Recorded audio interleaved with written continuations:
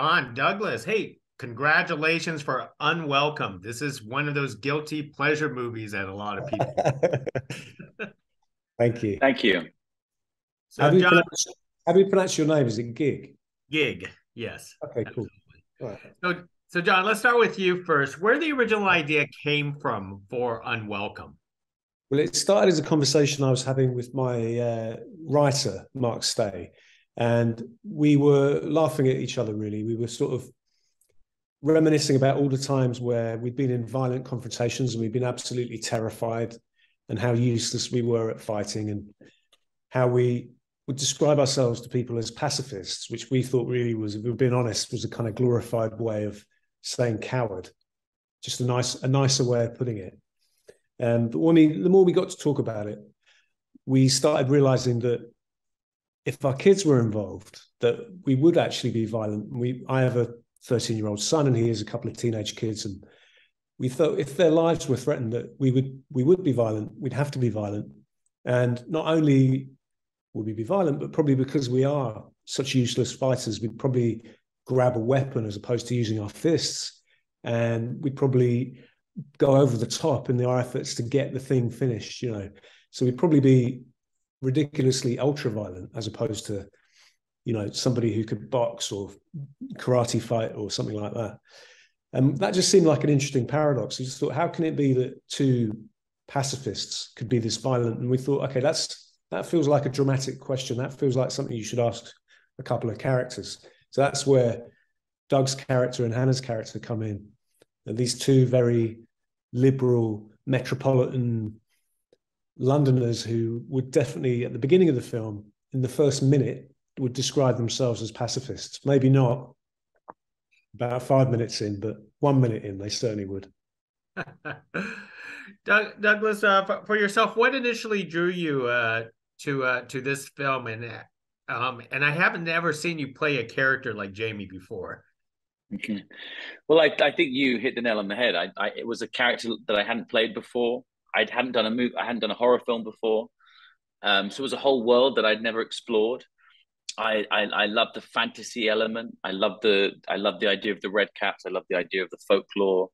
I love the way that the filmmakers wanted to bring the Redcaps to life, and the way they wanted to animate them and use real actors and some motion capture. So I enjoyed the whole package, and then I kind of liked the challenge of the idea of playing Jamie, this guy who is a bit useless, but how to play him, but keep the audience on your side and make sure they stick with him on this journey, and they don't sort of give up on him, and they're like, why are we watching this guy? They had to still care about him and Maya as a unit. So yeah, that's why.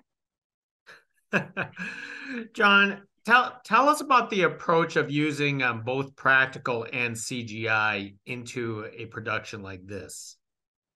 Yeah, well, I was very influenced by an old Stephen King adaptation called Cat's Eye. I don't know if you remember that film, where it's a 3-part film, but the third part is Drew Barrymore is in her bedroom, and this little goblin comes through the skirting board and breaks into her bedroom and tries to steal her breath.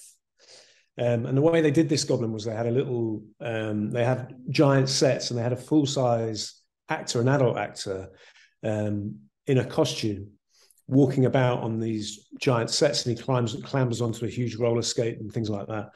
And that's always stayed with me ever since I saw it as a kid.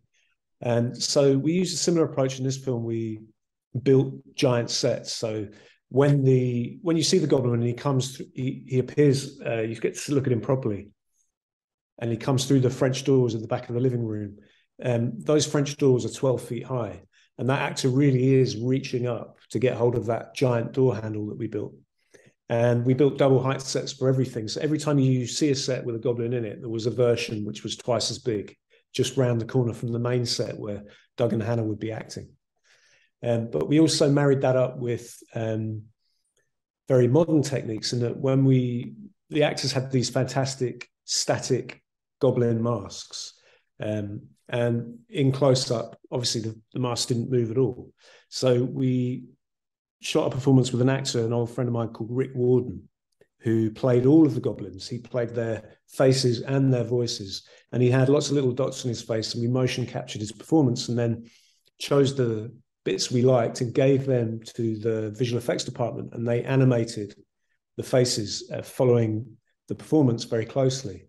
And so you kind of get the best of both worlds, you know, because the CG guys could see the masks, and when they animated their version of the masks and put them back over, there was a very clear reference. So I think what you end up with is something that's extremely realistic, and when the goblins are moving around and you get to look at them in wide, you can see that they've got gravity, that they're actually walking on the things that they're walking on and touching the things that they're touching, which gives it a kind of, a magical illusion, I suppose. And a lot of people who've seen the film can't really work out how it was done. And a lot of people think it's puppetry, you know.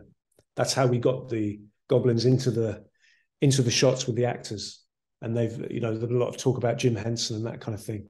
But I would defy anybody to get a puppet to be as expressive with its face as our goblins are, you know. Well, initially I thought it was puppetry too, but Douglas, throwing it to you, because this is not your first go around, you know, dealing with this type of a production, you know, with the CGI and fantastical sets and so on. Is this something that you're now used to, and do you love using your imagination in this case?